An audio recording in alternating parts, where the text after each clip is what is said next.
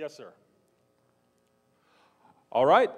Welcome back to the Extraordinary Technology Conference 2016. Afternoon session. We're going to be hearing from, once again, a conference favorite. He continues to wow us with his technology and his presentations. And he also is a fantastic resource and just a great guy to talk to, discuss technologies, and he helps young inventors rise up through the ranks and teaches them the ropes. He's a great man all the way around. I would like to present to you Moray King. Oh, thank you, Edie. Thank you, Vern. And he did explain. I, for some reason, just brought John Fiala a fruitcake. And I know why that happened. So as I was preparing my talk this year, the gain's a little high, I was flooded with more and more information coming at me, and I had to eventually had to break it up into actually 3 talks this year. And so I didn't even know if a slot would open up. And last night, the Red Sea parted, and I got that slot for the big talk. And this was an offshoot. I was inspired by the research that I was doing to look at nanocavities and holding plasma in nanocavities. So the research inspired me, and then I thought, nanocavity plasmas, like plasmoids, tap the zero-point energy. Now, I guess you've heard I'm a real big enthusiast for microscopic ball lightning, and I said, wouldn't it really be real cool if we could trap it in material, and if it's stuck there, it doesn't dissipate, especially if it's a dielectric material, and then you could just start electrically interacting with it, and basically make direct electricity machines. It would amplify the machine. And the idea was originally inspired by the tubes of T. Henry Moray, who I really studied. I wrote a book on him. And I'll cover some inventors that I really believe that's what's happening in their device. They're actually trapping nanocavity plasmoids, or microscopic ball lightning, in the material within the device. When I was studying the nanobubbles, they were getting really, really meticulous at carefully studying. They could trap nanobubbles in graphene films and study them with a microscope. And that's how they've learned they're so stable and are learning their properties about it. And this is a hot area of research. And I kept focusing on that and thinking, gee, what if you could just trap nanoscopic plasmoids in material? Imagine like a nanocavity surface, kind of like graphene, that could trap it, and then all of a sudden have a nanocavity ball lightning. That was the inspiration that kept coming to me as I was doing the research. Is there any evidence? Well, there is. Fractal emission. When a crystal is cracked, it emits light, and sometimes that light can persist for hours. It's called fractal emission. They see it quite a bit with metallic glass. It really sparks when they crack it. So it's well studied. It's recognized in standard science. And it's like the earthquake lights, ball lightning coming out of a cracking fissure. When an earthquake occurs, the fissure opens up, and people have seen ball lightning coming out of it. And it's the same thing happening just at a microscopic level. And Ken Shoulders was really believed he is making EVs whenever fractal emission occurs. That ball lightning would persist. They had the characteristics of EVs. They kind of got trapped. They couldn't run off the dielectric, and they kept emitting light and energy. And so he was basically using this explanation, fractal emission, to explain low energy nuclear reactions, LENR, were caused actually by EVs from the cracking material. And whenever you load palladium and superload it during the electrolysis process, when they were doing the cold fusion experiments, it typically cracks. And it's the cracking event that's associated with excess energy. Ed Storms did a 2-part paper in Infinite Energy magazine this past year, narrowing it down to the cracks. He says, I know it's associated with the cracking of the material as he studied across the whole field. And Ken Shoulders said, yeah, I wrote this paper a number of years ago, teaming with Jack Serfati, that says, I'm making fractal emission plasmoids. I'm making the EVs from the cracks, and those EVs are causing the transmutation events, the anomalous events that they're seeing in the cold fusion experiments, and basically tapping the zero-point energy. The source of these linear anomalies and excess heat, and especially transmutation, are coming from zero-point energy, essentially the EV strikes on the material. And they have evidence of the boreholes on the material. It's just like EV strikes. So Ken Shoulders never made a lot of noise as far as advertising his idea. But I said, you've nailed it, Ken. You've nailed the explanation for the cold fusion experiments and the anomalies associated with LENR, low energy nuclear reactions. Are there any evidence from inventors? Floyd Sparky Sweet, you guys heard of him? Extremely famous because his invention was so simple. It was very simplistic. I'll show what it is in a moment. Basically, some coils, piece of barium ferrite. He could create the energy anomaly. It would self-run. He could hit it with a little 9-volt battery, just spark it, and the thing was closed-loop, self-running. It was a spectacular invention. I got the privilege of meeting with Floyd Sweet at his home, one-on-one, for a 3-hour talk, just him and me, talking very quietly. And I said, Sparky, why don't you share your secret with the world? It was all about conditioning this material to make it happen. And you're about to die. He had a bad heart. And he's in his mid-80s. And he said, if other people could do it, what would they need me for? He could just never release the secret. Right? And so I knew he would be lying in a little bit. I couldn't necessarily trust everything he said because he didn't want to disclose the secret. But the secret was conditioning the material. This was the engineering team that Tom Bearden gathered around Sparky Sweet. Oh, very, very competent engineers. Walt Rosenthal in particular was brought in to stabilize the device. He's an electrical engineer who's going to use solid-state circuits to help with the switching and get control of the exciting the machine. And there was one other that was a very significant contributor that I personally met. And I will tell the story in just a minute on this one other person. The device is very simple. There's a couple slabs of conditioned barium ferrite. Barium ferrite is like a magnetic material, right? Its domains don't really like to shift very much. It kind of acts like a permanent magnet oftentimes. There's a couple coils on the side, and there's a couple coils sandwiched in between. And Sparky says he could get the anomaly just with one slab. He just only needed one piece of barium ferrite. 2 was a lot better to stabilize the device, but he could get the anomaly with it. Now, a lot of people have tried to get it because, and that's where all the research is about. And so this is what Sparky shared with me.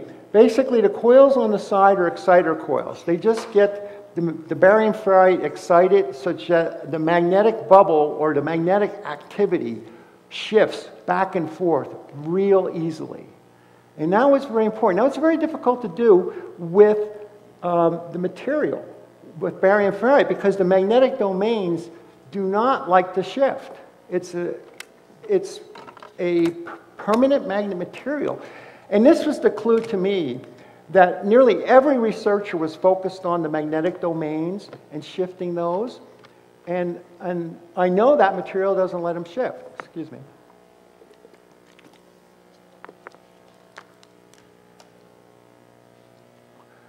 And this is what the domains look like.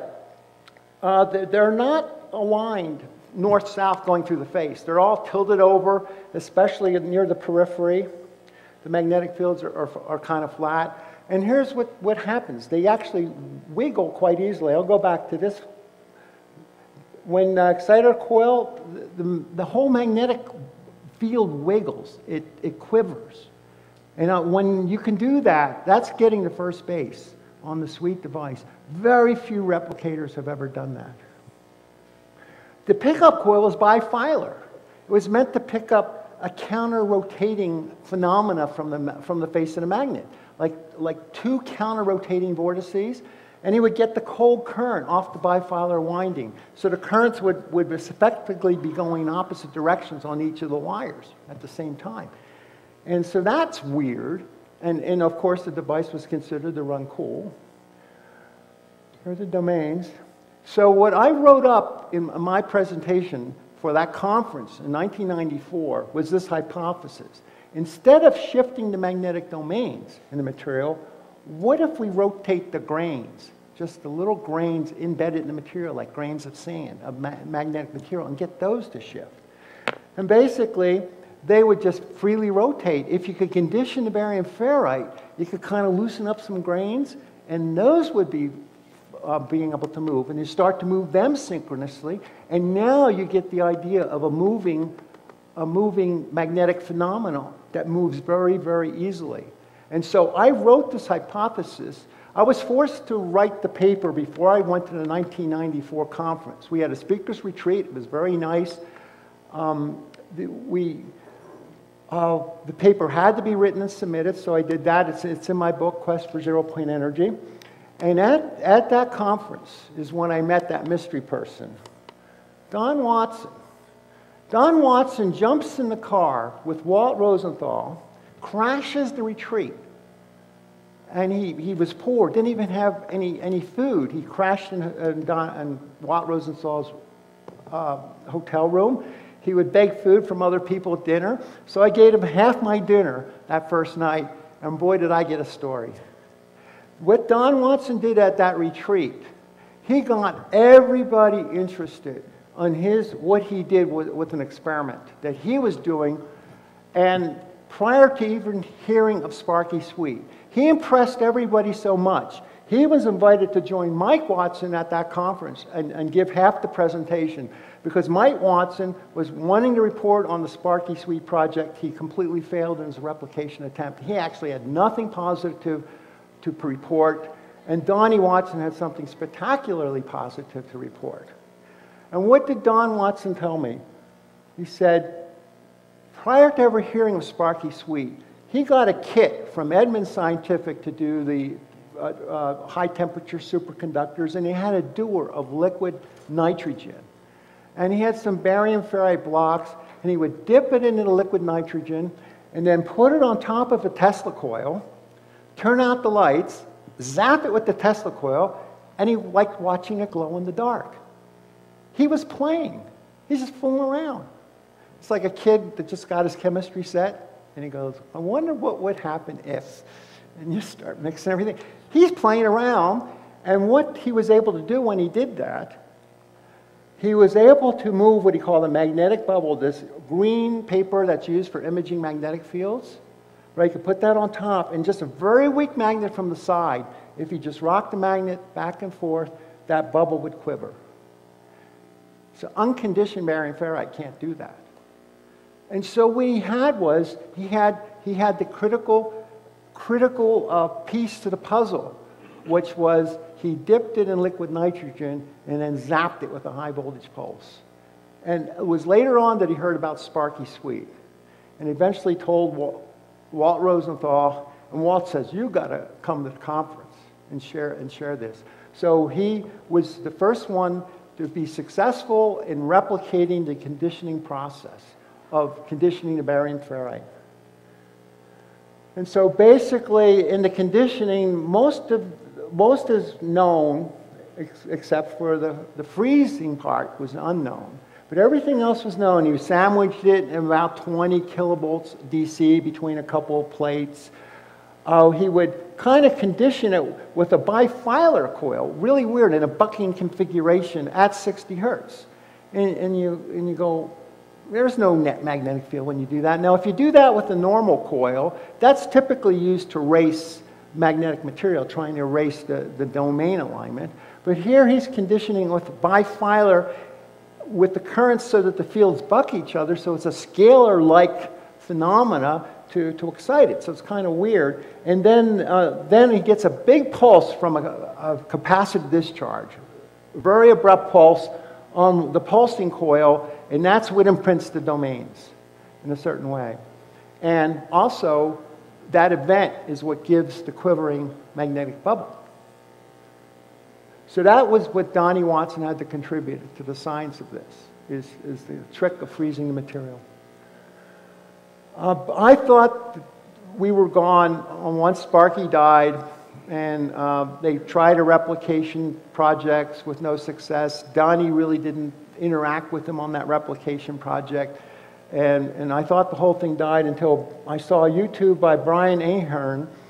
It was at the MIT Cold Fusion Conference in 2014, and it was spectacular YouTube, and because he found another inventor who actually succeeded in replicating the sweet device. And the inventor was Arthur Manelis. He was on the East Coast, and he heard of Sparky, and he was playing with it, and he finally replicated it. He used it to charge a battery in a car, and had an electric car that he kind of made himself, and he was able to keep the car going by recharging the battery with the sweet device. And so from Brian, here's the slide of his conclusion. Are you able to read that? If you can, I'll just read it. This is the final from his YouTube. The ferromagnetism is a cooperative phenomena. Ferrites processed at 3 to 12 nanometers have cooperative oscillations, so we know something small is oscillating in there. Magnetic vortices arise at that dimension, so he's still focused on magnetic fields. Vortex interaction extracts energy via energy localization. Ferrite transformer cores run cold, as he observes the cold effect, and the energy source is undetermined. He should come to the Tesla conference. We'll tell him what the energy source is. So these are other web links that I really thought from Brian Ahern that really explains a lot. And you don't have to copy them down because you're going to get the slide deck. I'll have the slide deck up on the web. And so you get all the links through that. And so nano cavity ball lightning. Are there any other projects out there that are doing it? What about this guy? Have you heard of this guy? Oh my gosh. This YouTube, a 3-hour YouTube,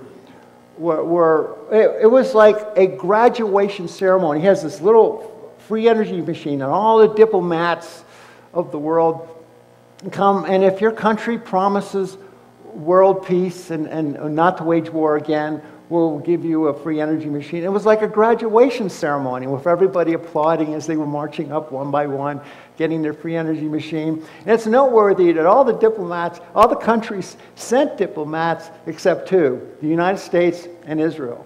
And I think those countries just figured, well, we'll just conquer our neighbor with war and take their free energy machine. Then we can keep waging war. So his heart's in the right place. I think he's channeling or something because he talks in this flowery way, these microscopic suns in the material. And I'm thinking, you know, nanocavity plasmoids. As he says that, that's what I'm thinking. And I says, well, maybe he's inspired with this idea. You know, when they can make the system, they do this carbon nano coating and this conditioning process and everything else that's being done on the project.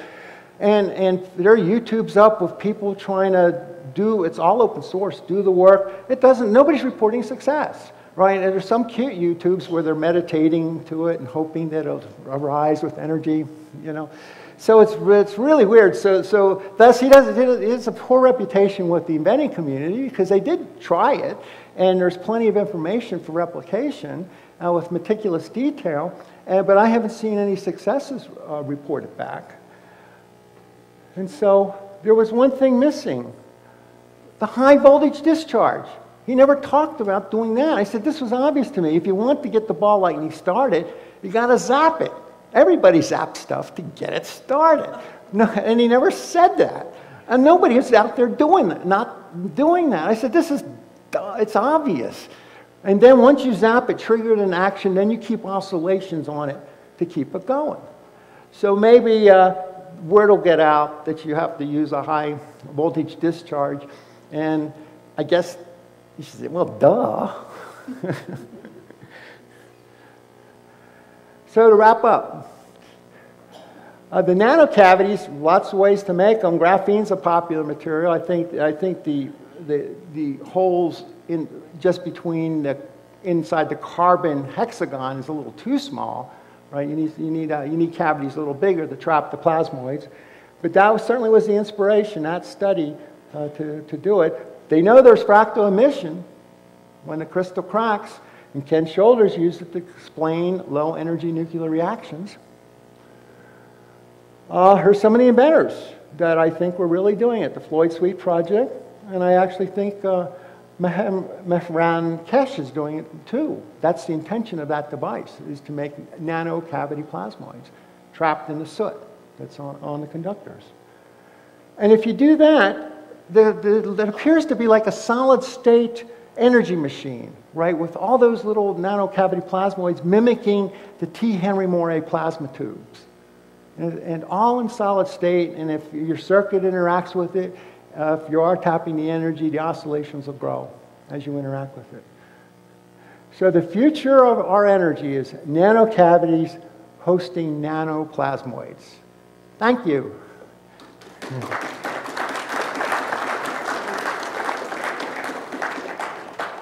I have the books are out there on the tables, and that's where you can get the copies of the slide deck. All the slide decks that I presented on since 2007 can be downloaded from that website. And every slide has the references where I got the material on the web. So I left plenty of times for questions, and if anybody got a Kesh device to actually work, step up to the line first. We'd love to hear from you. And any questions from last night, please bring them on over, and we can get them on tape.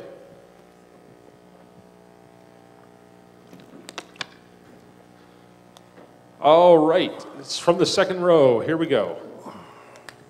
This is just one question. It's a follow-up from last night. Would you go over again the creation of the plasmoids within those nanobubbles as they collapse? Or, I mean, just briefly. Could you summarize that in like a couple of... Okay, summarize when the nanobubbles collapse into a torus. Yes. And why it makes ball lightning? Yes. Okay, so when a plasma discharge typically hits a little droplet of water or any structure, it usually blows apart, right? But if it's small enough, the plasma force itself, as it surrounds it, starts to do a pinch, and pinches it into a torus shape. And then the plasma in that torus shape can now have a vortex ring, like a closed slinky on itself, circulate around it and stay there. To make ball lightning, you need a symmetrical template for the plasma to form around. It just doesn't form out without a matter template to guide it into the torus form. And that's why it's happening on the droplets up in the fog particles, up in the thunderclouds. Nature's actually doing that. It's doing it all the time. So thunderclouds are an example of tapping the zero-point energy.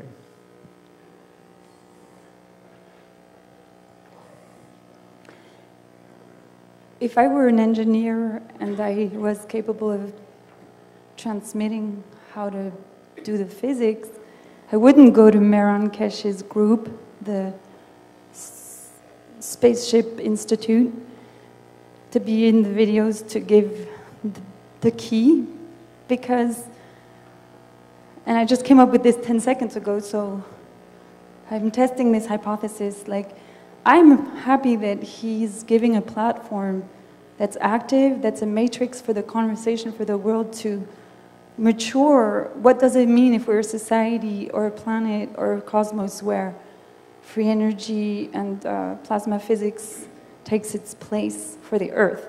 So I think it's remarkable that they're gathered as a community, and it's an international fabric of people, intentions, and actions, and relationships into the governments. And then, I'm looking around the room, many of us could have gone and worked with them, and it didn't happen yet. So I thank them for the work that they're doing so that human beings in their multiple different stratifications of beliefs and competence and structures of power and the struggles in power structures, it's a beneficial thing that human beings could mature the relationship to power sources and to the kinship and the intimacy with black holes. And I don't know what you guys think about that. No, I could comment. I think the gist of at least what I heard you, and I resonate with this, is that we have an opportunity for unlimited energy, right? And unlimited to come to humanity. And part of having that is the maturity to handle it safely. Right? If we just go and weaponize it, we'll just destroy ourselves all the faster, right? So there's a certain maturity that goes along with it, and I think around Keshe, a lot of kindred spirits saying, you know, if mankind realizes we're all connected beings and we stop waging war, we can basically be gifted unlimited energy, and the gift will come through our spirits, our minds. People channel this. They channel it all the time. And so I resonate with the spirit, and that's why I like Keshe. I felt his heart was in the right place. His goal was correct, right?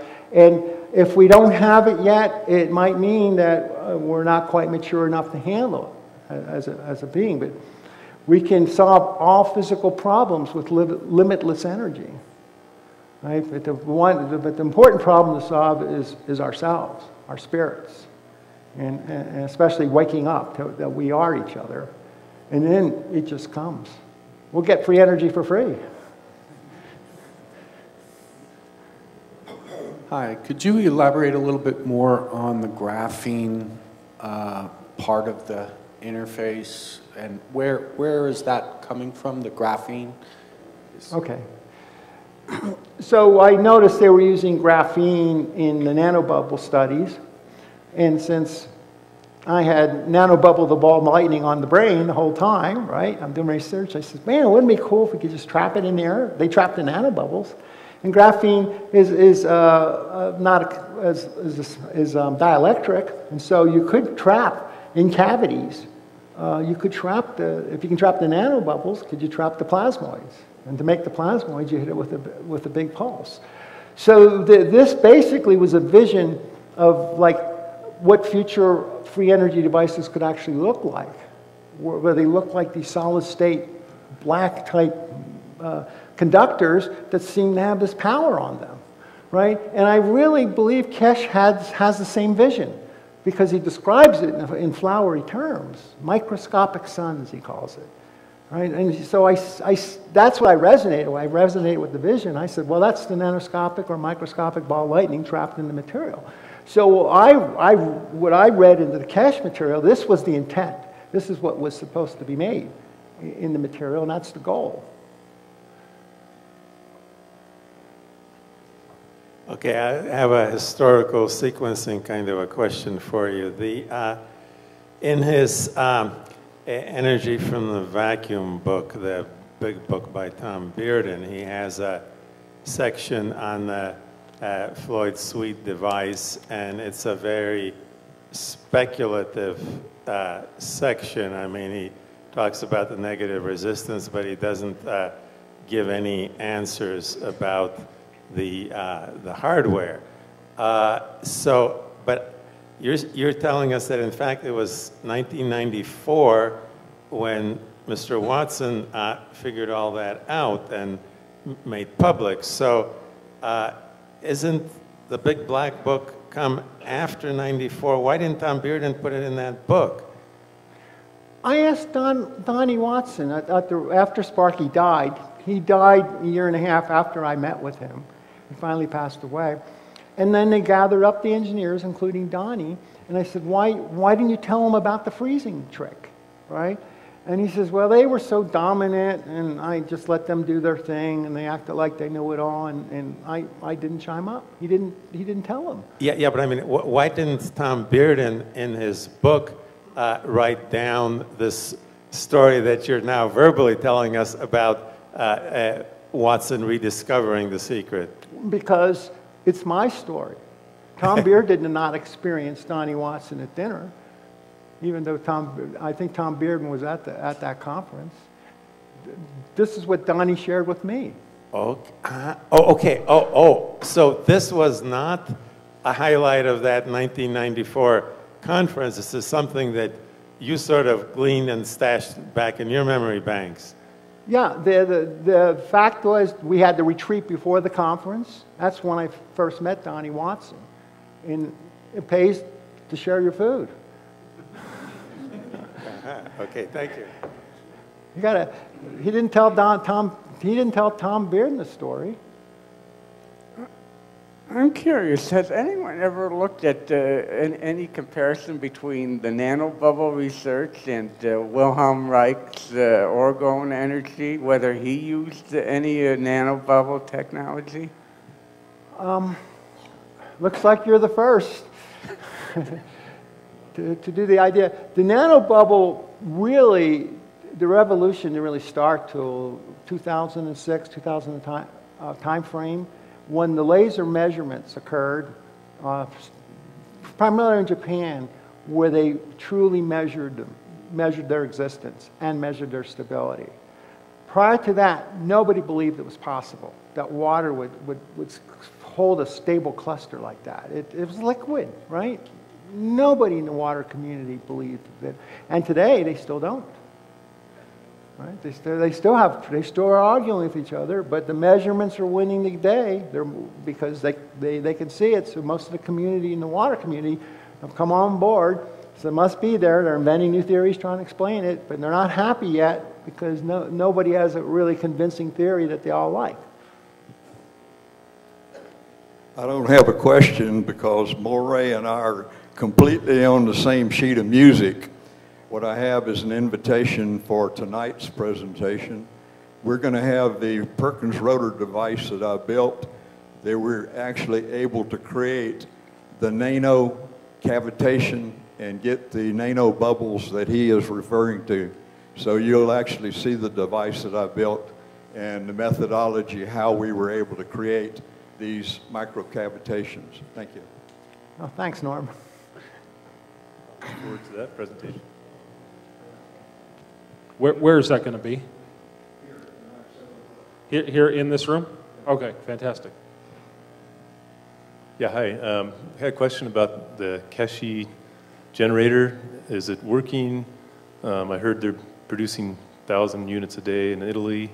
Any reports on how well it's going, or is any of the prototype working of these?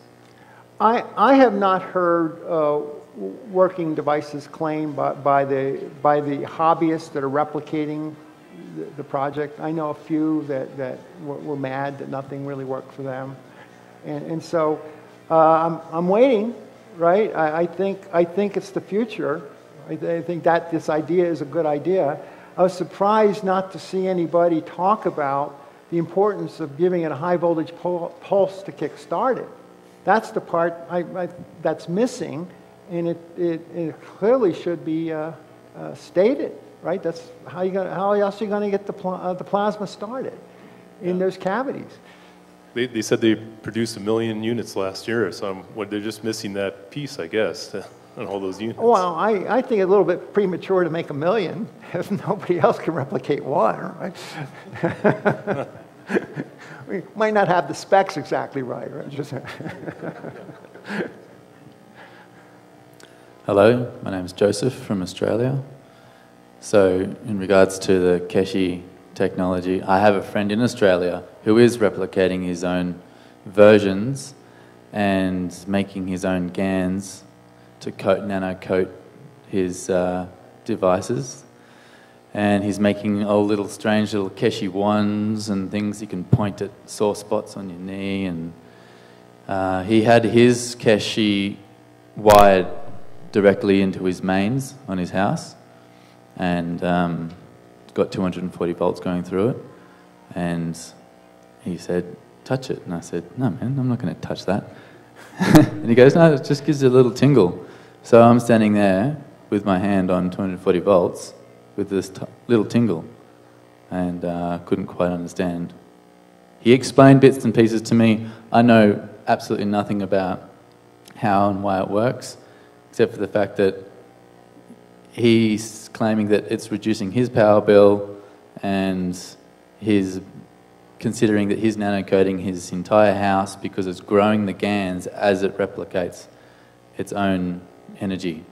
and so he's also got his little buckets in his garage with 1-2 volt batteries just running through there, and he actually grows the GANs in a water solution, and he's got a little Keshi device in his car, and he thinks that in regards to consciousness and Keshi technology, what Keshi was also talking about, similar sort of stuff.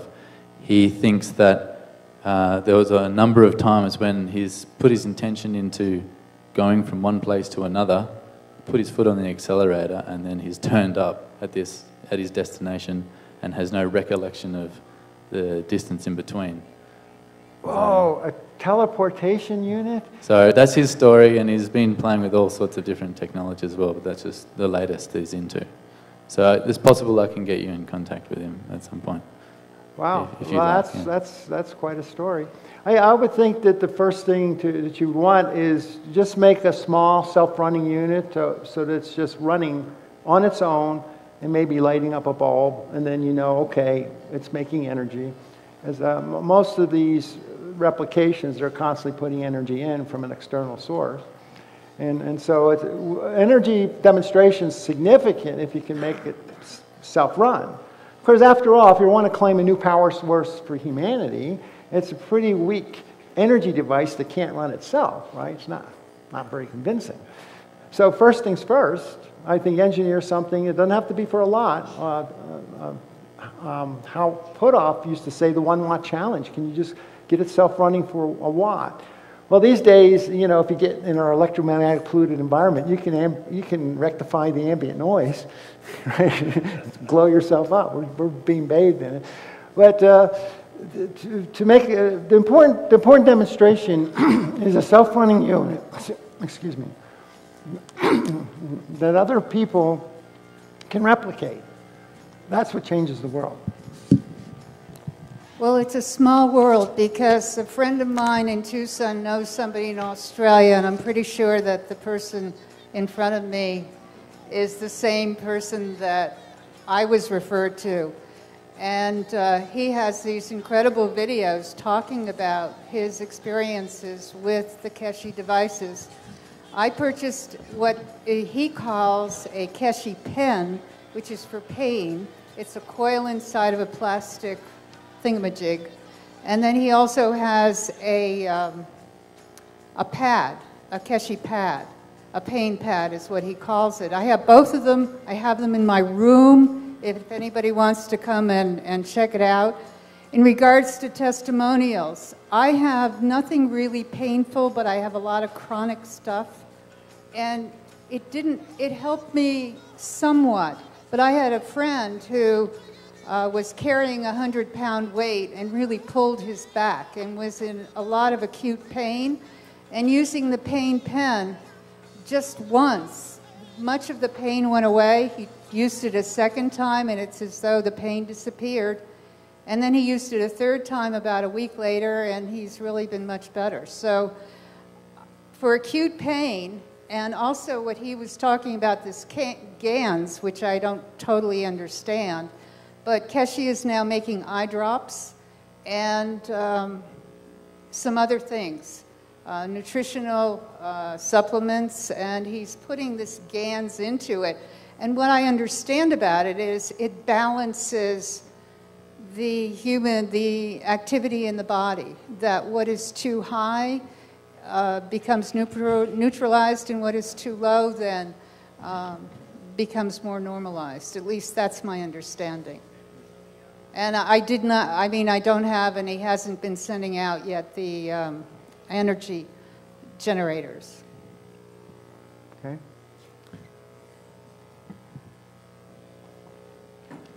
Okay, I guess, any comments on her? I don't know if it was a question. Okay, my question, Moray, is if we know how to condition the barium ferrite, and do you know anyone who has recreated Floyd Sweet's device? And if not, is there a barrier that we can start to make attempts on that? Or what knowledge do you have of that being recreated with the depth of barium ferrite and charged by the Tesla coil? So, of course, after Sparky died, I thought it was gone.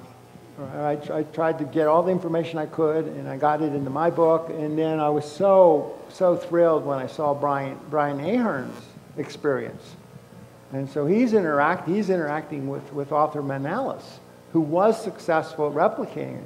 This, in fact, I think that information resurrects the entire research again.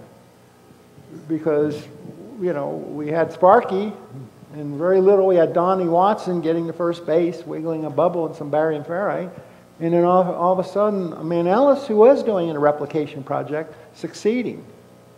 And working essentially with a very competent professor, Professor Ahern, who's trying to explain it as best he can.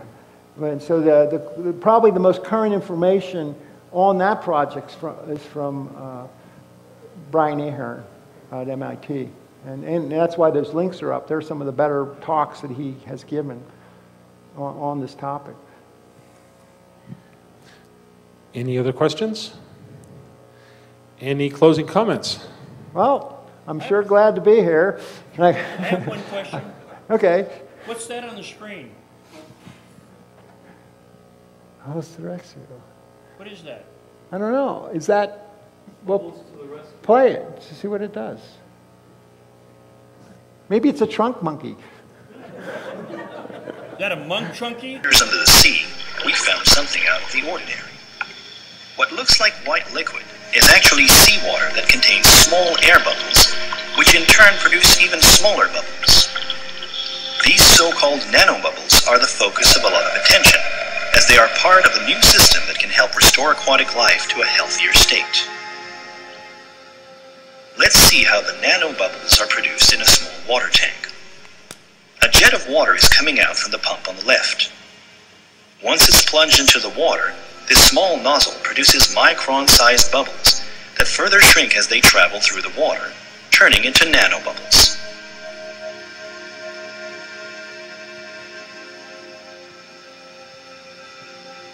Using a microscope, let's take a closer look at how the bubbles shrink down to nanosize.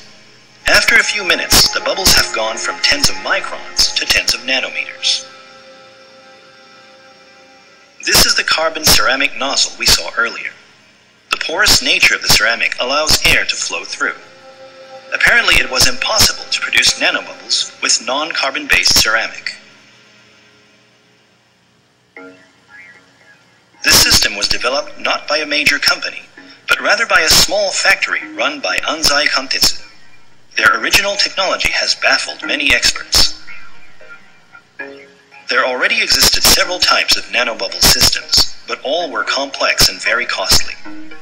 It wasn't too surprising that researchers were skeptical when they were first told that nanobubbles could be produced simply by sending air through a small ceramic nozzle. They never imagined it could be so easy. But demonstrations showed that nanobubbles remained in the water after the nozzle was taken out. The bubbles, which normally can't be seen with the naked eye, reflect light as they pass through a laser beam.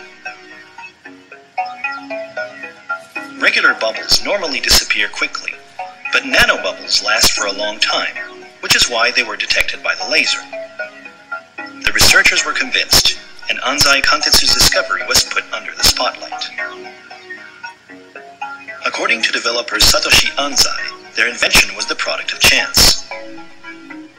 徳島県の大学とちょっとベンチャーをお手伝いしてまして、その中で野菜を乾燥させるプロジェクトがあったんですね。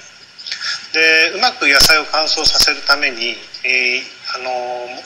ちょうど水に反応する波長帯のセラミックスを探してたんですよ。セラミックスで作るナノバブルはですね、バイオに非常に有効なことを発見しまして、でバイオに有効だということは、もしかしたらですね、今まで我々がこう溜めてしまった、ヘドロといいますか、汚泥をですね、分解することができるんじゃないかという発想にたどり着きまして。The nozzle can be easily made in a multitude of sizes and shapes. This is particularly useful for adapting the technology for large-scale applications, such as the diffusion of nanobubbles at the bottom of the sea. 他のナノバブル発生装置はですね、大型化をすることが非常に難しいんですね。大きな海域とか大きな河川で発生をするには大量の機械が必要になってしまいます。また大きなエネルギーを必要としますので、もっと具体的に言えば高いプレッシャーであったりとか、大きな攪拌するためのモーターであったりっていうものが必要になるんですが、我々のセラミック式のものはですね、先ほど映像で見ていただいたように非常に小さな力で泡を発生することができますので、そこが大きな違いだと思います。In 2011, an experiment was conducted at a seaside park near central Yokohama. The effects of nanobubbles were tested in the seawater beneath an old dock. The device consisted of propeller-shaped stirrers and a bubble diffusing nozzle. It was small enough to be carried by truck and can be easily moved without the need for complex heavy machinery. The device was installed in only half a day with the work of 3 divers.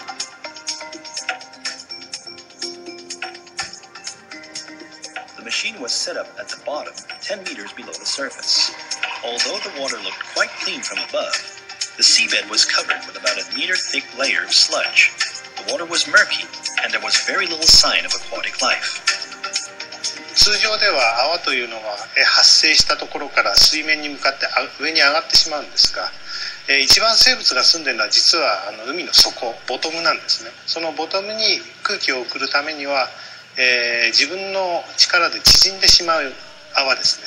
でその縮んだ泡が海流に乗って、ヘドロの中に染み込んでいくというような、こういった泡で、浄化するという、浄化といいますか、そういった生物たちに酸素を届けてあげるというのが非常に有効だと思います。A series of experiments took place in the sea near an aquarium, also in Yokohama in 2013. This is a 100 square meter area near the mouth of Tokyo Bay, with sludge piled up 50 centimeters thick at the bottom.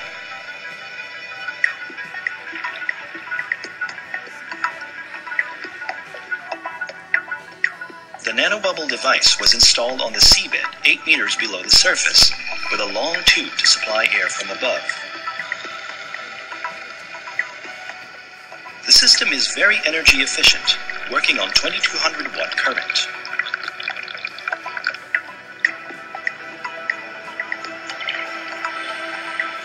The white jet of bubbles coming out of the nozzle turns into smaller bubbles that, instead of going up, are dispersed around the bottom.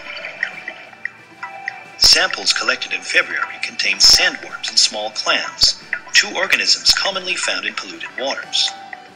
But in July, there were fewer shellfish, and some species of small shrimp were found in larger numbers. Arthropods like shrimp cannot survive in environments that are poor in oxygen. In half a year, the system had begun to show positive results. At the end of the experiment in January 2014, the aquatic life in the area had significantly changed.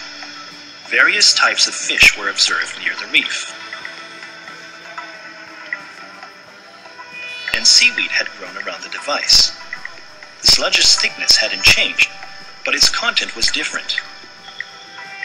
Its surface had become porous like a sponge, and various organisms were found living inside. The nanobubbles had changed the ecosystem near the seabed. 東京湾って言いますか、この人の多い地区ではですね、もう4月頃から10月ぐらいまでは生物が住めないような状態に陥っているのが現状ですね。我々の出すゴミと言われているものが実はその微生物の世界であり、そういったものに有効であるというのを証明できれば、我々人類も自然の中で共存して生きていける社会ができるんじゃないかと思っています。Bubbles that shrink and remain underwater for a long time. Nanobubble technology is quite intriguing. The company's original and simple ceramic nozzle system can be adapted to a variety of situations. And there are plenty of sea regions around the world that could benefit from their invention, which can help bring back abundance and diversity to aquatic life across the globe. This simple little piece of ceramic could end up having a big impact on our oceans. As scientists learn more about the complex dynamics of climate change, declining oxygen levels in seawater are becoming more of a concern. Nanobubbles might be one way to blow some life back into the world's largest ecosystem. Well, that foreshadows tomorrow's talk, the nanobubble revolution at 2 on the COP8 conference. I'll be presenting that. Moray, can I make a comment real quick? This presentation and that video that we just watched fills me with more hope than I can actually possibly express. As human beings, we tend to concentrate on the exact wrong problem. We are very, very much aware of the deforestation of the planet, but we don't think about the over-acidification of the oceans. Deforestation of the planet we can survive because comparatively trees convert a lot less oxygen than the oceans do. But we very seldom think about how much the acidification of the oceans is actually affecting the oxygen content that we live in.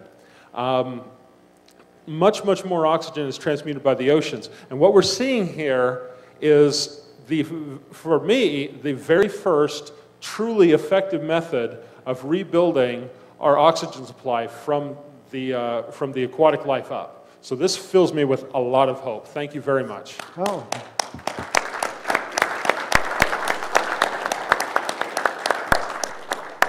Well said. Any other questions? I do see a hand in the back. He's been suppressed. That gentleman has been suppressed? Yes. Really? Interesting. You'd almost think that there was a vested interest in, I don't know, human life dying off. Maybe a reduction of population down to 700 million people, maybe. Did you have a question?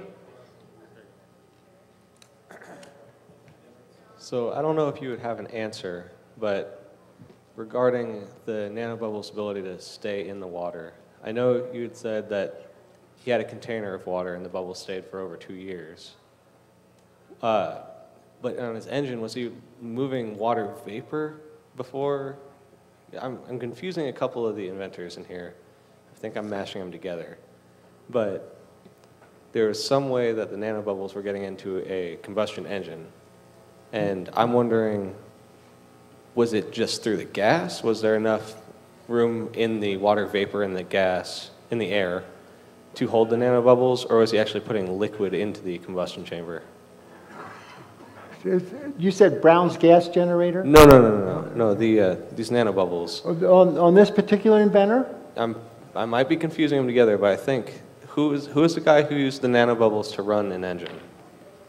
Nanobubbles to run an engine, right, that was the fog particles when they convert to ball lightning.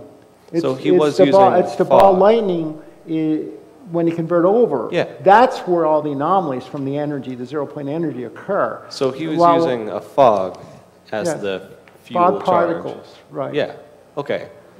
I was just wondering if it was... Who his name was? Yeah. That was Walt Jenkins. Okay. And I think, I predict he'll become the next Stan Meyer. He'll become that famous for what he did. He simplified it. That is the other thing that Keshi is working on, is diminishing radiation. He's working with presumably the Japanese on the Fukushima radiation plant. We sure need help there. All right. Thank you very much. Moray King.